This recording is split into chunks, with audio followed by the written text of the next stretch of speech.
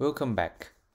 In this talk, we'll be discussing on foreign bodies in the ear, nose, and throat. Foreign body is an object or substance that is inappropriately situated in a particular anatomical location. It can be categorized by location or type. The location of the foreign body may be life-threatening, such as in the larynx, or benign, such as in the ear.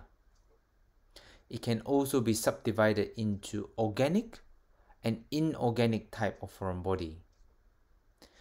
It is important to note the nature of the foreign body that may pose a direct threat to the body tissue, such as a battery.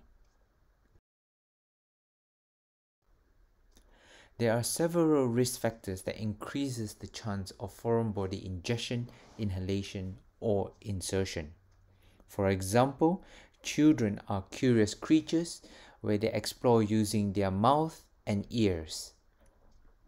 Individuals with developmental delay or attention deficit hyperactive disorder, adults with poor dentition or excessive alcohol consumption, neurological disease such as Alzheimer's, esophageal dysmotility, and dementia. We have to be wary of the patient with recurrent foreign body presentation, as it may be caused by underlying mental health illness such as Munchausen syndrome, in which someone pretends to be ill or deliberately produces symptoms or illness in themselves. Children with recurrent presentation of foreign body may be a sign of non-accidental injury, such as neglect or abuse, or Munchausen's by proxy, where the caregiver makes up or causes an illness or injury in a person under his or her care. Last but not least, foreign body can also present secondary to trauma, accident, or sheer bad luck, such as insect in the ear. Right-handed children tend to insert foreign body into their right ear, and this is vice versa for the left hand. The isthmus of the external ear canal is the narrowest point of the ear and is where most commonly foreign body gets impacted. There are a few factors that will dictate the technique of removal of foreign body in the ear, such as the characteristics of the foreign body, being its shape, size, and consistency, the cooperation of patient, and the positioning of the patient.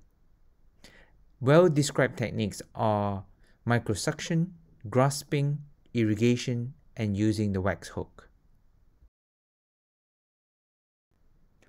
A nasal foreign body should be considered in any children with unilateral nasal discharge. The most common age of presentation is between 2 to 4 years old. A nasal foreign body usually requires a minimum of 4 days prior to discharge occurring. Prolonged nasal foreign body within the nose can form granulation, which results in the formation of rhinolith that are radio-opaque in nature. There are several well-described techniques, such as placing a hook or Ben-Jobson horn probe over and behind the foreign body, removing anteriorly. Fathers and mothers kiss, whereby the parent blows into the mouth of the child, with the unaffected nostril being held close. Foreign body that are difficult to remove can be taken out under general anesthesia. Foreign body that are difficult to remove anteriorly can be pushed posteriorly into the pharynx and removed through the oral cavity.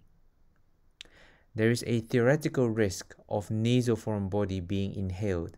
However, this is more probable if the gag reflex is impaired. Hence, it is safe to leave nasal foreign body in a neurologically normal child for operative removal during normal working hours. The most common non-organic foreign body ingested by children are coins. On the other hand, adults are fishbone, dentures, and food boluses. The most common location for foreign body to get stuck are the tonsils, tongue base, posterior pharyngeal wall, and cricopharyngeus. Beyond the cricopharyngeus, there are a few natural narrowings such as the indentation of the arch of aorta, left main bronchus, and the diaphragmatic hiatus. Small, blunt foreign body may pass through this narrowing unhindered. Food impaction in the absence of any known esophageal pathology should raise the possibility of eosinophilic esophagitis. Patient may present with drooling, dysphagia, chest pain or back pain, pyrexia, and surgical emphysema. Common investigation includes anterior, posterior, and lateral neck X-ray, chest X-ray, and abdominal X-ray to identify the object if it is radio-opaque. This battery may show as a double ring shadow on the X-ray. Prolonged foreign body within the esophagus can lead to complications such as esophageal perforation, mediastinitis, pneumomediastinum, pneumothorax, and aspiration. Patient with food bolus can be managed medically using Buscopan or diazepam. Patients with food bolus that do not pass with medical treatment or ingestion of inorganic foreign body may require removal under direct vision if it's within the oral cavity. Alternatively, rigid or flexible esophagoscopy if it has passed through the oral cavity. If the foreign body is not removed, it may migrate into the soft tissue of the neck, and delayed in intervention beyond 24 hours may increase the risk of complications. Most inhaled foreign body occur in children younger than 3 years old and boys. Typically, children younger than the age of 3 years old inhale organic foreign body, whilst children older than 5 years old inhale inorganic foreign body. The mortality from foreign body inhalation is around 1%, and it is the commonest cause of accidental death in children under the age of 3. The presentation may vary depending on the site of the airway obstruction, as well as whether the airway is partially or completely obstructed. Symptoms such as choking, coughing, hoarseness of voice, shortness of breath, wheezing, increased work or breathing, cyanosis, or stridor. A high index of suspicion is vital to avoid missing asymptomatic or delayed presentation such as misdiagnosis of asthma due to coughing and noisy breathing. Foreign body can lodge anywhere along the airway such as the larynx, trachea, bronchus, right side more frequently than the left as it is wider and straighter, as well as within the subsegmental region of the lung. Chest X-ray may show a classical hyperinflation of the lung on the site of the foreign body due to the ball valve effect. Complications that can occur with a retained foreign body in the airway include airway compromise, pneumonitis, post-obstructive pneumonia, pneumothorax, chronic lung infection, bronchiectasis, and death. The mainstay management for foreign body in the airway is rigid bronchoscopy under controlled condition of general anesthetic. Ideally, the patient should be lightly sedated and spontaneously breathing. Intraoperative corticosteroid given to minimize edema. Endotracheal intubation, if possible, should be avoided as there is a risk of the foreign body being pushed or migrated during the procedure, causing a complete airway obstruction.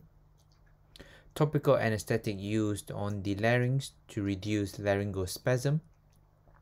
Topical adrenaline is very useful to decongest, reduce swelling and bleeding around the foreign body. And it is important to have a second look after a successful removal of a foreign body to ensure that there are no remaining fragments or further foreign body down the airway. Caustic or corrosive agents are chemicals and physical agents that has the potential to cause tissue destruction. Accidental ingestion of this agent are commonly in younger children, whilst in older teenagers and adults are primarily due to a suicidal attempt. There are alkali agents with a pH of more than 11.5 that causes liquefaction necrosis, and acidic agent with pH less than 2 causing coagulation necrosis. Liquefaction necrosis causes deeper penetration and more severe damage to the esophagus. Patient may present with symptoms of drooling, pain, stridor, dysphagia, and signs of chemical burns. If they are left alone, it can cause complications such as stricture, pneumonia, tracheoesophageal fistula, edema, mediastinitis, perforation, death, and a 1,000-fold increased risk of esophageal carcinoma. After the initial insult from the corrosive agent, the esophagus goes through stages of injury. In the first 24 hours, there will be submucosal edema and ulceration. At day 2 to 5, there is inflammation with thrombosis, and at day 5, there is sloughing of the superficial layer. After a week, there will be formation of fibrous tissue in the deeper layers, forming scars and strictures. At week 2 to 5, there will be development of contraction throughout the esophagus. When managing patients who have ingested a corrosive agent, it is important not to perform a gastric lavage or induce emesis, as it can potentially cause further damage to the esophagus. Blind passage of NG tube is contraindicated in these patients. If an NG tube is indicated, it should be inserted under direct vision. Neutralization of the substance can cause exothermic reaction, hence it should be avoided in this patient. A direct esophagoscopy can be done to evaluate the esophageal and gastric injury. Ideally, it should be performed between 24 to 48 hours of the initial injury. If it is performed too early, we may miss the severity of the damage. However, if it's performed too late, there is a significant risk of perforation. We can also investigate strictures and perforation using water contrast or barium swallow. The extent of the injury can be classified depending on the degree of esophageal burn. First degree is superficial mucosal injury, where the mucosa is mildly hyperemic and edema. Second degree burn is transmucosal in nature, where it involves the mucosa, submucosa, and possibly an extension into the muscle layer. The lining has white exudate together with significant erythema. Third degree burn is full thickness, where there is possible extension beyond the esophagus. A third degree burn has a high mortality and has potential airway compromise, where the patient may require intubation or tracheostomy. It is also important to involve other specialty, such as the general surgeons, as the patient may require esophagectomy or exploratory laparotomy to remove necrotic tissue. In summary, foreign body in the ear, nose and throat is a common presentation both in children and adults. Be wary of battery as it can potentially cause corrosive damage.